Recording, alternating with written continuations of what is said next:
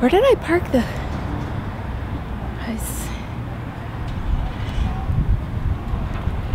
I came out that way, but I went in... Is that it?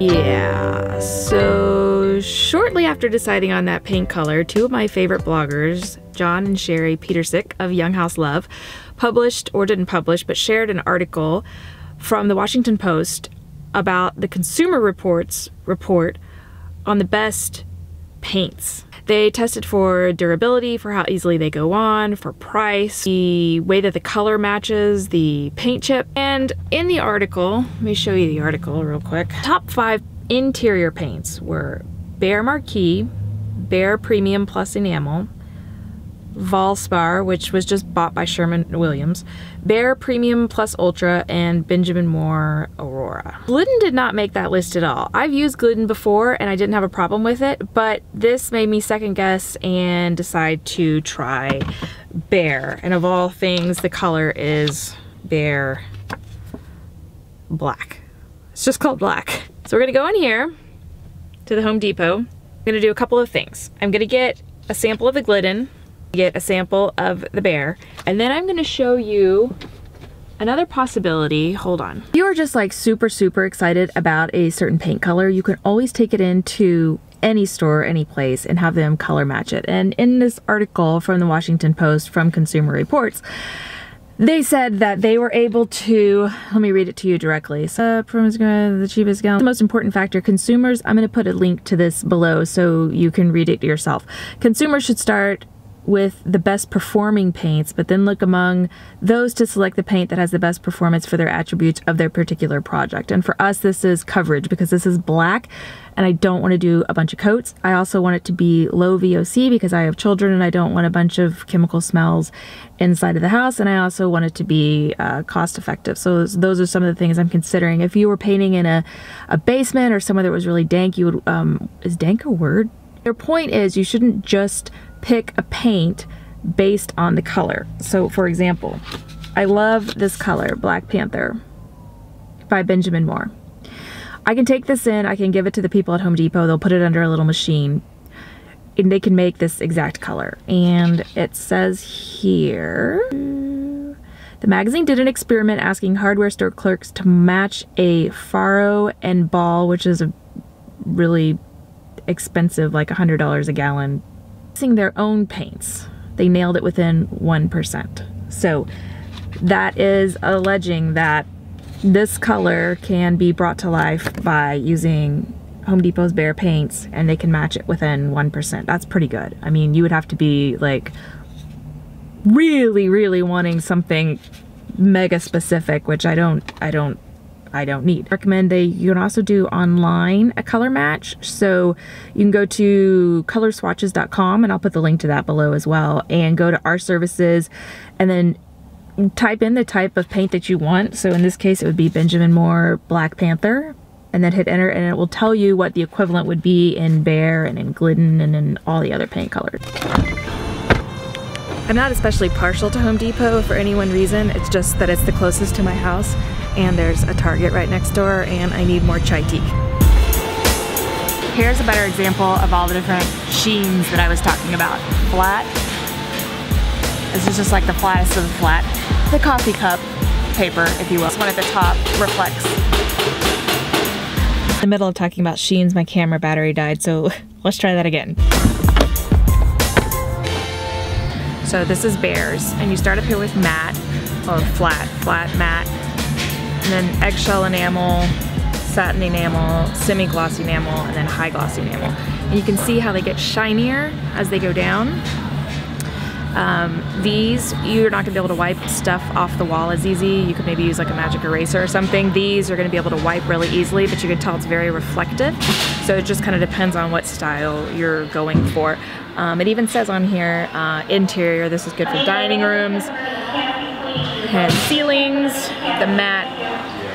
The matte is good for bedrooms and family rooms. The eggshell enamel for hallway and kids' rooms. Satin enamel for kitchens, bathrooms, utility rooms. I would agree with that. Kitchen is a good place to put something with a little gloss. Semi-gloss, kitchens, bathrooms, shutters, doors, cabinets, and trim would be the high gloss, or you could just throw all this out and do whatever the heck you want. This guy that you can take home with you so that you can look at these and study them and decide which one you want, give it to your spouse, talk about it. These are the sample buckets. They're gonna cost you anywhere from like $3 to the Behr Marquee line is about $5. Totally and completely 100% worth it. If you're gonna buy $100 worth of paint, it's worth the investment to spend $10 to make sure it's the color that you want, so you don't waste $100 and lots of your time. And here they show you all the wooden lines and all the Behr lines. It's pretty comprehensive, and if you have any trouble, they're really good about answering questions. Is it weird that I could just stare at these colors all day long? And I get one of these down here. They're called foam wooden handle brushes or something. It's just like this very basic 97 cents brush. I get a really thin one because the sample of the paint is going to be in a really small container, so I want to be able to make sure I can dip it in there very easily. I use these and not my really fancy brush because I just want to put it on the wall.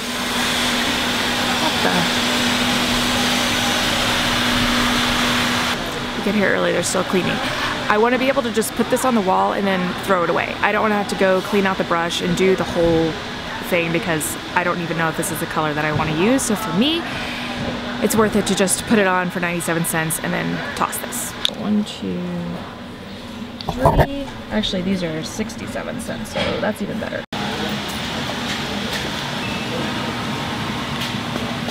Just have to wait a little while for them to mix the paint up. Here's another fun tip. If you don't know what colors you want to use for a project and you're up for anything, almost every single paint store will have a section of paints that have been brought back or that they mixed and someone didn't want. In this case, they're all sitting right here.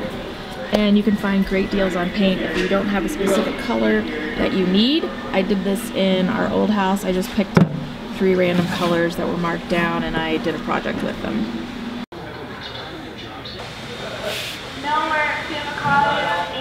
You can return paint. I've done it several times. You can return it, just flat out return it, even if they say you can't. And you can return it and have them lighten it or darken it or add sheen to it. They can't really take the sheen away. There goes that machine again. So they should dot the top of them with the color so that you can see it without having to open the sample. Make sure it's shaken too. Supposed to, and make sure that it is shaken because that makes a huge, huge, huge difference. Yes. Look at that. A little box to put them in. And the samples back. Thank you kindly, sir. Thank you. Make absolutely sure you get your samples back, the original samples that you gave them, because you might need them if you decide to go with a different paint brand or color, or you need to show them to your spouse or just for reference, and make sure they shake them. In fact, if you have old paint laying around that you want to use, you can bring it up here and they'll shake it for you for free before you use it, which you absolutely want to do because that will give you the best indication of what the color is going to look like on the wall. All right, let's go buy these.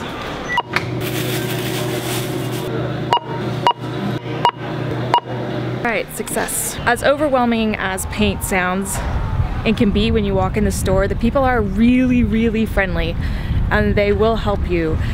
The best time, ironically, to go is actually not in the morning because that's when all of the real construction people and designers and developers are here getting like tons of 5-gallon things of paint. Sometimes I really feel like I'm in their way. So I think the best time to go is probably after like 9 or 10 o'clock on a weekday, not on the weekend. Where did I park the...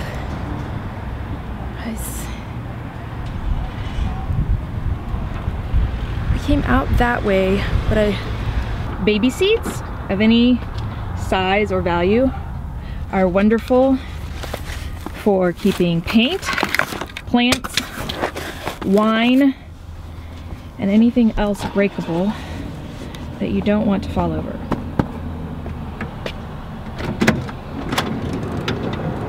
Maybe beer. When I said that Home Depot and Target are really close together, Home Depot, Target. These are things to consider when picking paint. Don't underestimate, whoa, let's just step right into that. Underestimate the importance of convenience. Don't make it more difficult on yourself. Benjamin Moore is all the way across town. I'd have to go there multiple times. It's not buy anything else that I need. Target, however, is right by the chai tea that I need. And on this gray, rainy day, some chai tea is gonna be amazing.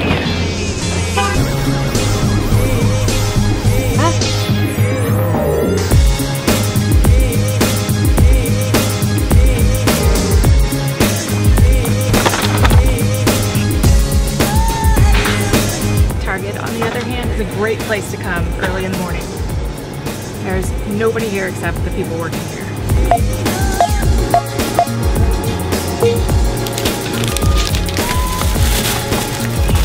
Hi, thank you.